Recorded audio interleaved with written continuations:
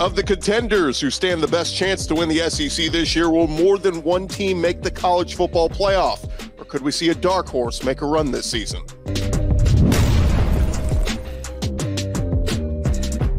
What's up, everybody? Welcome into the Ultimate College Football Preview, brought to you by Game Time. Download the Game Time app, create an account, and use code LOCKEDONCOLLEGE to get $20 off your first purchase. Last-minute tickets, lowest price guaranteed. I'm Chris Gordy, host of Locked On SEC, joined by our fellow Locked On hosts from across the conference. We're joined tonight by Daniel Monroe of Locked On Bulldogs, Jimmy Stein of Locked On Bama, Caroline Fenton of Locked On LSU, and Eric Cain from Locked On Vols. Guys, we will start here. When we're looking at the contenders in the SEC, I think it starts with these four: Georgia, Bama, LSU, and Tennessee. So let's start here. What does your school need to do to win the championship? Daniel, let's start with you. What does Georgia need to do? I think Georgia's path to the SEC championship game is they need to stay injury-free, and they need to play up to the standard of football that they've set for the last couple seasons. It certainly doesn't hurt that we don't have to play Caroline or Jimmy's teams during the regular season. Much has been made about the Georgia schedule, and there's no getting around it. Georgia does have Ole Miss and Tennessee both late in the season. Both of those teams stand to be pretty good. Tennessee probably very good. That game's on the road. I mean, that seems to be the game that's going to decide the SEC East, and so for Georgia, early on, it's about taking care of business. And as we get later in the season, they're going to have to win those big games to get back to Atlanta. Yeah, I think Georgia's going to be just fine. I think I saw a couple of high schools on their schedule this year, so they should be undefeated there towards the end of the season. Jimmy, what does Alabama? What's their biggest game, in your opinion, to get to Atlanta? Well, the biggest game to get to Atlanta is probably the game against LSU. That's late November. It has nothing to do with the SEC standings, but the biggest game on Alabama's schedule, I think, is week 2, the non-conference game against the Texas Longhorns. Only simply that's the tone setter, and it's all about, has Alabama found a quarterback in week 2? If Alabama beats Texas, plays well, and has found their quarterback, then the SEC schedule looks a little different, right? But if you don't have a quarterback, that game doesn't go well. All of a sudden, a lot of SEC games are in play for Alabama. So really, I think that's the one that sort of tips the scales on what happens with Alabama this season. But in terms of getting to Atlanta and in the conference standings, I look at LSU as the biggest challenger, of course, for Alabama in the West. That game is at home in Tuscaloosa in early November. But as Caroline knows, for whatever reason, the home team doesn't always have a ton of luck in the Alabama-LSU game. Visiting teams do pretty well in that series, but that looks to me to be the matchup that may decide who wins the West and goes to Atlanta. Yeah, and at least Alabama gets that Middle Tennessee State warm-up to try to figure out this whole quarterback thing if it's not decided by week 1. Caroline, we saw Brian Kelly in year 1 win the West. Can he do it again? What's LSU's biggest obstacle this year? I think it lies in, can this offense be as consistent and just flat out good as it was in its three-game stretch of the season, its best 3 games of the season, that stretch of Ole Miss, Florida, and Alabama. That's when you really saw everything come together. That's when you saw Jaden Daniels have a certain sense of confidence that we didn't see at the beginning of last season. That's when this offensive line was really finding its stride. You had good chemistry between those 5 guys up front. The offense took some time, which was to be understood. A new head coach, a new offensive coordinator. You have a quarterback transferring in. You've got 2 true freshmen on the outside of the offensive line. There was a lot of figuring out that this offense had to do, this whole team had to do this past season, but specifically the offense. So if the offense can start off this season where it left off this past season, where Jaden Daniels can take a step forward in year 2, where this offensive line can take a step forward in year 2, how the tight ends are being utilized, how we saw with Mason Taylor this past season. If all of that can start where it left off, I think this team is in good shape. But if you're still going to take your time settling into this season, the schedule doesn't really allow you to do that. You start off with Florida State, another preseason top 10 team. LSU doesn't have the luxury of playing, a high school team like Georgia, or maybe start off the season with Middle Tennessee State like Alabama does. So they got to get things figured out quickly, but I think it all lays in that offense. Yeah, only 2 schools in the SEC bring back their head coach, offensive coordinator, and starting quarterback, and that's LSU and Vanderbilt of all schools. So going to be interested to see with that continuity. Eric, Tennessee, kind of that team, second-tier team in the East that everybody thinks. They're looking at that Georgia game saying that's the game, but how does Tennessee get to Atlanta this year? Yeah, I mean, it's all about the quarterback. You saw how effective Josh Heupel's offense has always been with a quarterback that's, producing and being efficient, and you saw the last 2 years with Hendon Hooker. But for Tennessee, it's all about Joe Milton. If he can, maybe not play up to the level of Hendon Hooker, but play efficiently and, minimize the turnovers and be accurate with the football. And, Tennessee will go as Joe Milton. But when you look at the schedule, of course, kind of like Jimmy was saying with week 2 with Texas, of course, this is an SEC game, but week 3 at Florida, it's going to be huge for Tennessee, a place Tennessee hasn't won since 2003. You got a win over Florida last year, which was obviously big. And if there's ever a year to win down in the swamp, it better be this year, right? Because Florida's not going to be down for much longer, in my opinion. But this is a very winnable game for Tennessee. That's coming in week 3. Of course, South Carolina in week 4 is going to be, or week 5 is going to be huge. A&M at home. You have the third Saturday in October. That's going to be on the road in Tuscaloosa. You know that Alabama's going to want to get that game this year, especially with the way that it lost last year at Neyland Stadium. At Kentucky's not going to be Kentucky's going to be a challenge, but of course it's the Georgia game. So my point is Tennessee's going to be tested so many times by the time it hosts Georgia November the 18th at Neyland Stadium. We know what everybody's questions are. We've kind of talked about that in recent weeks. I want to know what you feel best about with your team. Daniel, let's start with you. What are you most confident in with Georgia this year? I think when you look at Georgia, the biggest question is obviously the quarterback. Everybody knows that, the offensive coordinator. But I think the skill positions on offense and the offensive line absolutely shape up to be one of the big strengths of Georgia's team. Obviously, they return Brock Bowers, who's the all-everything pass catcher in the SEC. A lot of talent. A.D. Mitchell goes to Texas at wide receiver, but a lot of talent. They bring in 2 guys in Dominic Lovett from Missouri, Rara Thomas from Mississippi State. In the case of Dominic Lovett especially, very productive SEC pass catchers. And so you've got a lot of returning talent at the skill positions on offense, and then 4 of the 5 offensive linemen coming back, if you include Amarius Mims, the right tackle, who played a lot of football, even though he wasn't technically a starter. He was in on the second play of the national championship game and played most of that game. He played a lot of football for Georgia. So 4 out of the 5 spots on the offensive line, all the offensive skill positions. I think everybody looks at Georgia's defense. They basically, they return a ton from that defense last year, losing Jalen Carter, the biggest loss, obviously, and Christopher Smith, Keely Ringo out of the secondary, but returning a lot of production on defense. But I'm actually, if they can figure out the quarterback, I'm actually most excited about the continuity on the offensive side of the ball for Georgia this year. So I think that'll be a strength that they will lean on as the season goes on. Yeah, it says something when you can change out OCs and it doesn't matter. You're still as confident in the offense and scoring points. Jimmy, let's go over to you. What do you think is Bama's biggest strength, or what are you most confident in with Bama? Actually, and it's a little different than what we've seen from Alabama in the most recent past, but running the football. I think with Bryce Young, you obviously do what the offense does best. With Bryce Young, that was throw the ball around a lot, and it was really effective. Alabama scored the most points in college football over the past 2 seasons.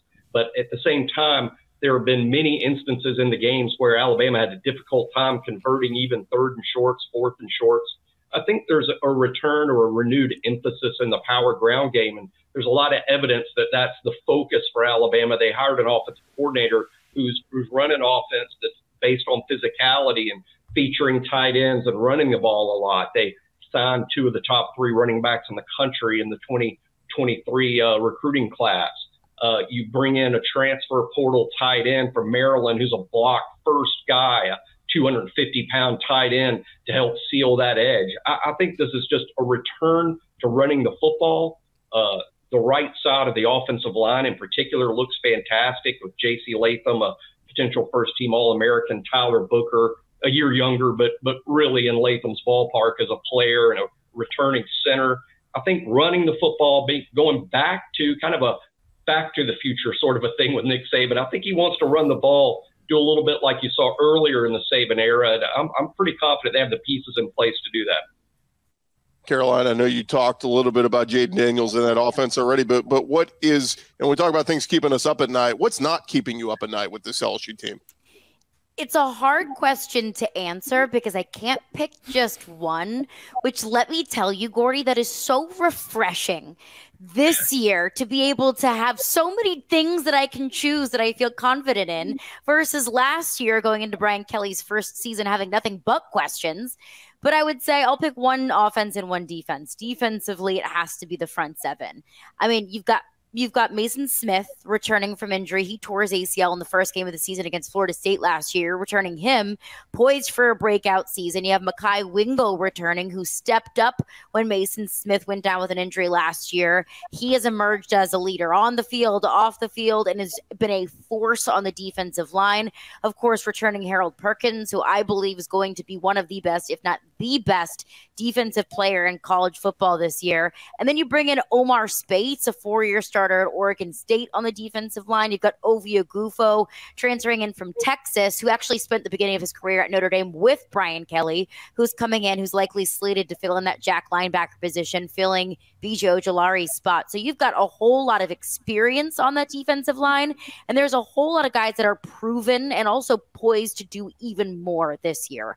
Harold Perkins filling in into kind of that will linebacker spot. Mekhi Wingo, now that he's a certified starter, I'm excited what they can do and build upon in year two. And I know that Mason Smith is going to be coming back hungry after sitting out the entirety of the season last year with a torn ACL. I think if I have to choose one offensively, it's probably the run game. And it's really for no reason other than this room is stacked. They've got so much depth. Returning Noah Cain, Josh Williams, Armani Goodwin, and John Emery. You're adding Trey Hawley, a 4-star running back from Louisiana, into the mix. You're also adding Logan Diggs from Notre Dame into the mix. You've got so many options. You've got a whole lot of depth. So I'm excited to see what offensive coordinator Mike Denbrock does with the run game, how they kind of use this running back by committee, and how they're able to utilize this depth to their advantage. Because that's something that Brian Kelly has emphasized so much, is the difference between this LSU team being a national title contender and not is depth. Eric, we'll jump over to you. We're talking not what's keeping us up at night, but what we're most confident in. What are you most confident in with Tennessee this year? You know, it's funny. You lose the Blitnikoff Award winner in Jalen Hyatt. You lose Cedric Tillman, who was a 1,000-yard receiver in 2021. And you would think that you're going to take a step back at receiver, but I think Tennessee's receivers are going to be really good this year. You have Brew McCoy, who had over 800 yards receiving a season ago. Ramel Keaton, who is getting a whole lot of offseason praise. You've got Squirrel White, who showed up really big in the Orange Bowl and some other games last year. And then, of course, you bring in Dante Thornton, who gives you a different dynamic in the slot, long, explosive. And Tennessee pretty much has 4 starting receivers, and they only play 3. And so I think there's a whole lot of confidence in the wide receivers. But as I mentioned earlier, it's all about the quarterback. And you got to have a quarterback that can play efficiently and get the football out there. But I think Tennessee's wide receivers are going to be a strength for Josh Heupel this season. Could someone make a dark horse run this season in the SEC? We're going to tackle that next on the Ultimate College Football Preview on Locked On SEC. First, I want to remind you guys this episode is presented to you by our friends over at LinkedIn Jobs. Look, these days, every new potential hire can feel like a high-stakes wager for your small business, and you want to be 100% certain that you have access to the best qualified candidates available. That's why you got to go check out LinkedIn Jobs. LinkedIn Jobs helping you find the right people for your team faster and for free. It's very simple. You go to their website, you post your job for free, you add the purple hashtag hiring frame to your LinkedIn profile. That's going to spread the word that you're hiring. And then they offer simple tools like screening questions, going to make it easy for you to focus on the candidates with just the right skills and experience so you can quickly prioritize who you want to interview and hire. It is why small businesses rate LinkedIn Jobs #1 in delivering quality hires versus leading competitors. LinkedIn Jobs helping you find the qualified candidates you want to talk to faster. Post your job for free at linkedin.com/lockedoncollege. That's linkedin.com/lockedoncollege. Go post your job for free. Terms and conditions apply. We've talked about the 4 favorites, but what about the rest of the conference? We bring in the rest of our Locked On hosts: Zach Blackerby of Locked On Auburn, Lance Dawe of Locked On Kentucky, Andrew Stefaniak of Locked On Aggies, John Nabors, Locked On Razorbacks, Andrew Lyon, Locked On Gamecocks, Brandon Olsen, Locked On Gators, Stephen Willis, Locked On Ole Miss, and John Miller, Locked On Mizzour. It is quite a haul we have here. Zach, I want to start with you. What does a successful season look like for Hugh Freeze in Auburn in year 1? Yeah, I mean, it's been a wild off season, and I hope all of you guys brought your jackets because there's a freeze warning happening throughout the remainder of the conference. But I think 7-5 is becoming the expectation, and I think 8-4 or anything better than that would be something that Auburn fans would happily accept with this first year in the Hugh Freeze era. John Miller, Locked On Mizzou. I know Eli Drinkwitz got the big extension. What does Mizzou have to do to make a run this year? Honestly, very similar to what Zach just said about his program. Give me 7-5, give me 8-4. I'm really happy this season because so far under Drinkwitz, the program has made baby steps every year. Really, last year should have been the breakthrough. Hopefully this is it this season. Never had a winning season. I think this is it for Drinkwitz and company. John Nabors, the Razorbacks, bring back KJ Jefferson, bring back Rocket Sanders, one of the best runners in the SEC. What's the path for Arkansas here? Well, I think everybody's expecting at least 7 wins. You got to improve on last season, which was an epic disappointment. They shouldn't have gone 6-6. They should have been a lot better, but it's kind of the story of Razorback sports. It's always about shoulda and coulda, but you actually got to execute it. But Arkansas does have KJ Jefferson back. They got Rocket Sanders, who is arguably the best running back in the SEC, in my opinion. He's also gotten bigger, faster, stronger. The secondary has improved dramatically, and they've made some needed coaching changes at the coordinator position. The schedule is actually easier overall. They do have a tough stretch in the middle of it, but anything less than 7-5, Razorback fans are not going to be happy. I think 8-4 is absolutely in the driver's seat of what they're probably going to do. And 9-3, if you told me that, I wouldn't be surprised either. But I think there's a lot of reasons to be confident about Arkansas this year. Lance Dawe, Kentucky loses a lot, brings in a lot. Mark Stoops hitting up that transfer portal, getting a new running back, a new quarterback, and, oh, by the way, a good OC returning in Liam Cohen. What's Kentucky need to do to make a run? Well, I think, like you just mentioned, it starts and ends with what this offense can do. Now, something that we didn't mention is the offensive line retooling there through the transfer portal. I think that's going to be a big factor in what Kentucky does in big-time games this season. Speaking of the schedule, it's pretty manageable, all things considered. You get both Alabama and Tennessee at home. I'm very excited to see what Devin Leary looks like underneath Liam Cohen, who was here in 2021. It's all about whether or not the Wildcats can put up points. Brad White, the defensive coordinator here for the Wildcats, has had them consistent on that side of the ball for 4 years running now. I'm expecting good things from him and that unit, but overall, it's about scoring points at UK. Yeah, J.J. Weaver back. We'll see what they can do. We head on down to the Swamp, talk with Brandon Olsen about the Florida Gators. Not the best year 1 for Billy Napier, but expectations raised for year 2. What's Florida need to do to make a run this year? Yeah, the reigning Pac-12 champion Florida Gators are kind of – I'm not like everybody. We're like 7 wins, 8 – bowl eligibility is the goal here. You got a tough schedule this year, 6 top 25 opponents, 5 in the top 15. Ain't going to be an easy year if you're the Florida Gators. A lot of roster turnover, less explosive team here, obviously, but it's one of those times where we're looking at a team where recruiting's going really well. The process is underway to get Florida back to where Florida belongs, of just pure greatness. But this year, I think reasonably, if you can get bowl eligible again, then you're looking at what I would consider a successful season in Gainesville. Ground and pound. That's what Florida's got to do this year to be successful. Andrew Lyon, host of Locked On Gamecocks. You bring back Spencer Rattler, Juice Wells at wide receiver, a lot of weapons. What's South Carolina got to do to make a run? Well, Chris, I think that for South Carolina, same deal as Brandon just said. You got a really tough schedule coming up this year. You got a brutal road slate with games against Georgia, Tennessee, Texas A&M, and also a game against Missouri that you have not won in several years. So for Shane Beamer Company, can you defeat the teams that you defeated last year once again, teams like Kentucky, maybe knock off a Tennessee? And can you also get back against the Florida Gators? Can you knock off the Missouri Tigers? All of it's going to rely on Spencer Rattler, Antoine Juice Wells, and that offense, and really either the offense or defensive side of the ball just catching up to their special teams unit. If the Gamecocks can do that, then they will definitely fulfill expectations in 2023. Yeah, it'll be fun to watch what they look like. Over in College Station, Andrew Stefaniak covering Locked On Aggies. Andrew, everything I've read this week in terms of season previews, everybody's picking the Aggies as that dark horse. What's the dark horse got to do to make a run? This Texas A&M team, year after year recently, they've been a team that many have had as one of the better teams in the country, let alone the SEC. Now the Aggies are kind of more of the underdog in the conference. And folks, I think this is a year where Texas A&M makes a run. You return 16 starters, which is the most in the SEC. You return a lot of those 2022 guys. If you look at blue chip ratio, I'm a big believer in that statistic. This is a top 5 roster in college football, according to blue chip ratio. So there are a lot of pieces for Jimbo Fisher. And recently we found out that Coach Bobby Petrino is going to be calling plays for the Aggies, which I think that right there is going to lead to wins on the field for Texas A&M. This is a team that I think that is going to put the college football community on notice sooner than later. Yeah, and I love that the talk is he may be up in the booth. Good. Stay away from Jimbo. We need to separate both you guys, see how it works. Lastly, the Ole Miss Rebels, Stephen Willis, one of the hottest teams to start last year, not so much down the stretch. How does Ole Miss and Lane Kiffin balance this out and make a run? Well, first of all, you've got the best running back in college football, not just the SEC.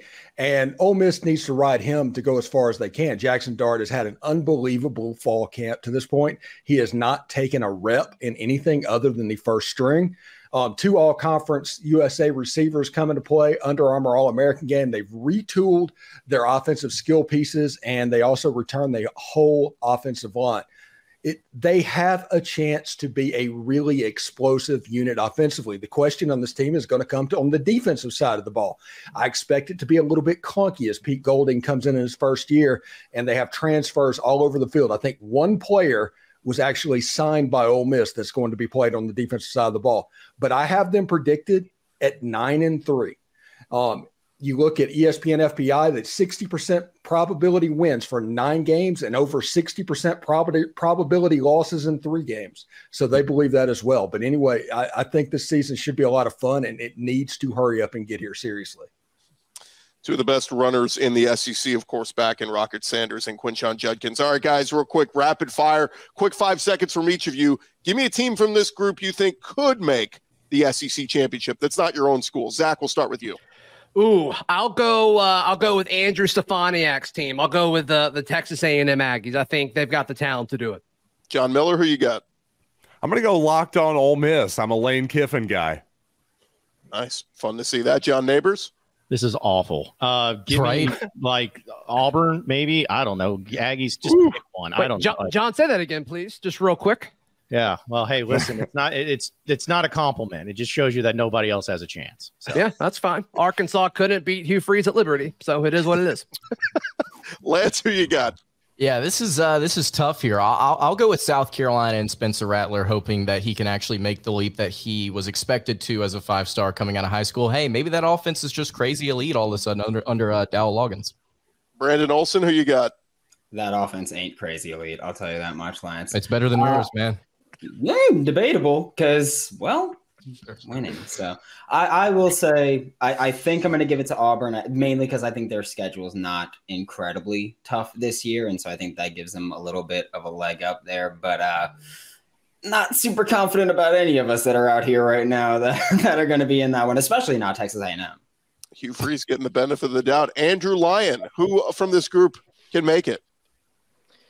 I'm not just returning the favor, Lance, but give me Kentucky. Mark Stoops and the Wildcats are going to surprise a lot of people this fall. Andrew Stefaniak, who you got? I want to say Arkansas. I don't love to say it, but that's who I'm going with. I like the Razorbacks this year. Stephen Willis, nobody's picked the Florida Gators. Who you taking? Yeah, I mean, I can't vote for myself, so I guess I would give it to John Nabors and the Arkansas Razorbacks. Very nice. We will see when this thing plays out, guys, who can make that run. There's always a surprise every year in the SEC. We'll see if that is this year. Thank you guys so much for your time. All right, will the SEC have playoff representation this season? That's next on the Ultimate College Football Preview on Locked On.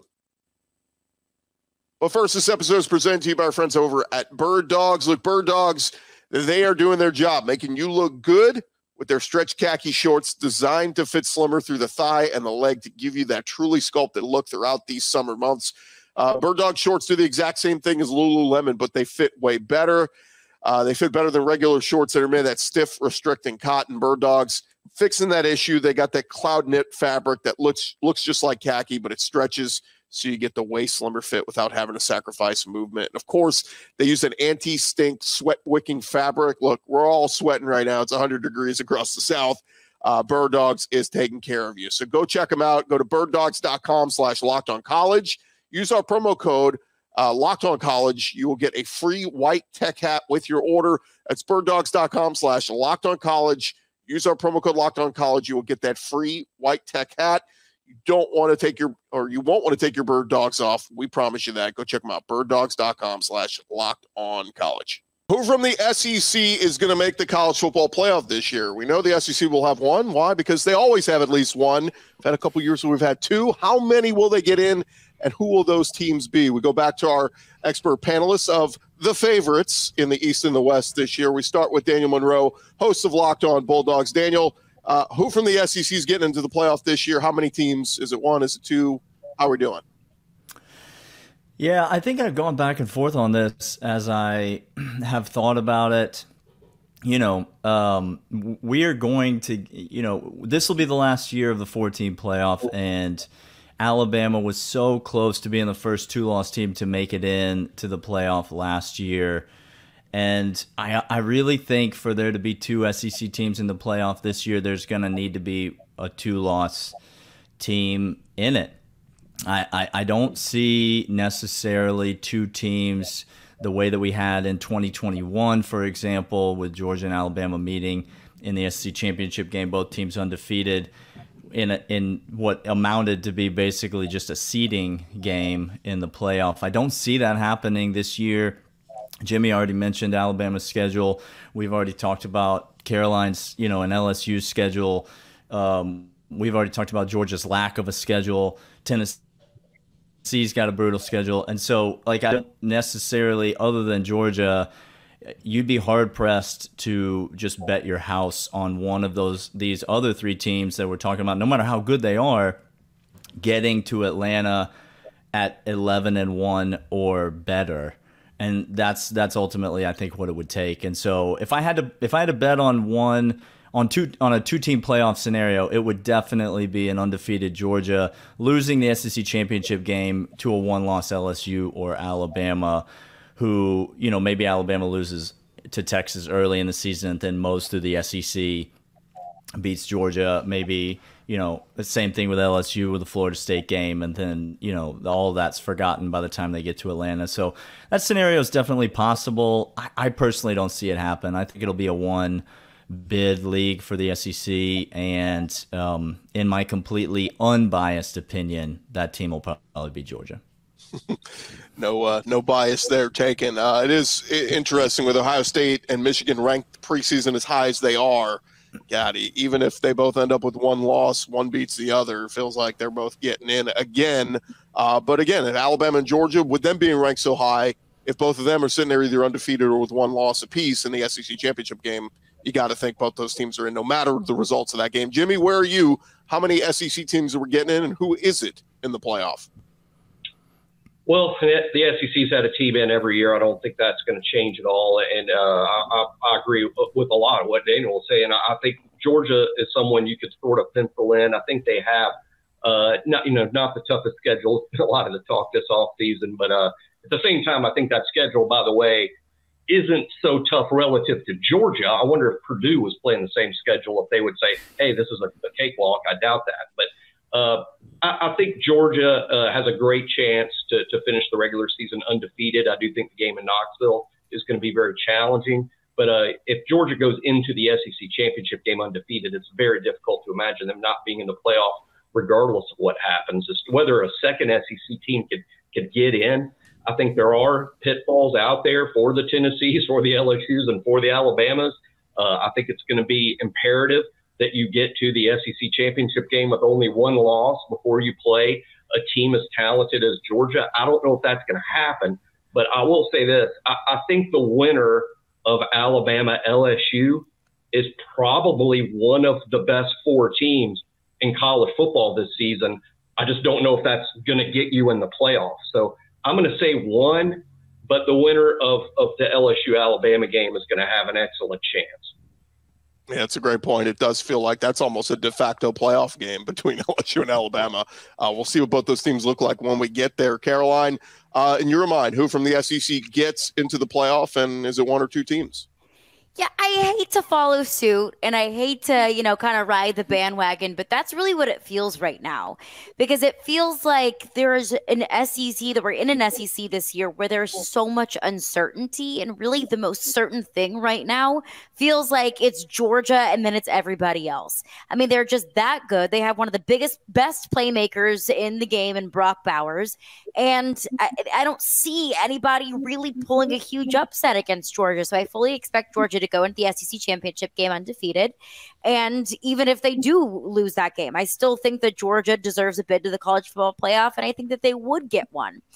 I would agree that Alabama LSU game feels like it's almost like a college football playoff tryout, because I think that that's going to be the game that wins the West. So you win that game, you head to Atlanta, and then at the end of that, it's who has the better schedule. I think that whether it's Alabama or LSU or whoever is the representative for the SEC West, if that team is able to beat Georgia, to hell if they got 2 wins. If you can beat Georgia, you deserve to compete for a national title. So I do think that there's absolutely a space there. I think there's a possibility and a path for 2 SEC teams, Georgia and then an SEC West representative.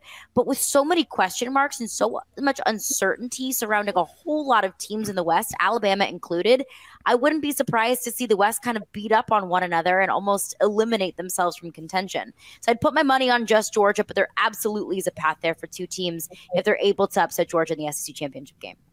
Yeah, and it's great to pivot to Eric here, because, look, you guys talking about Bama was maybe trying to get in as the first 2-loss team. We were making a case down the stretch of last season for Tennessee, going, if Tennessee wins out, they're going to get in.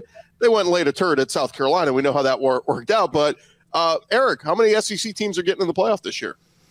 Yeah, again, I hate to follow suit, but going 3rd and 4th in line here, I mean, I can't add much more to what these guys have already said. When you start in the East, I think Georgia's got a very good chance of going undefeated. Obviously, the game at Tennessee, it's going to be huge. Georgia's going on the road to Neyland Stadium.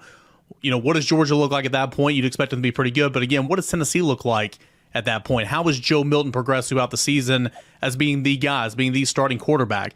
Has Tennessee dropped a game or 2 by that point in time? We'll see. I think that's the biggest game for Georgia heading into the SEC championship, and I believe they'll go on. So if I'm betting on a team from the SEC going to the college football playoff, which I believe the SEC champion will go to the college football playoff, and I think it'll be Georgia.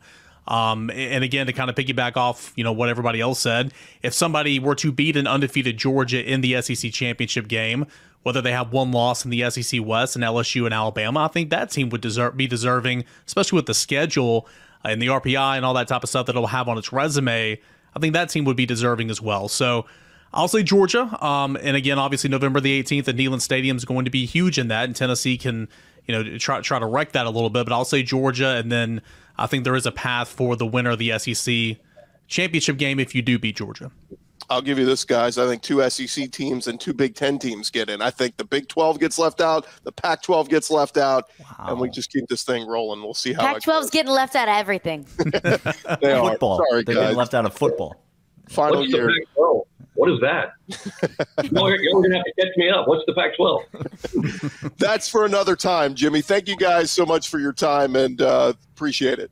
What other teams make the college football playoff this season? The Ultimate College Football Preview continues with a look at the top teams from each conference. Follow Locked On SEC to catch that conversation, or check out another conference preview by subscribing to all the Locked On Conference shows wherever you get your podcasts.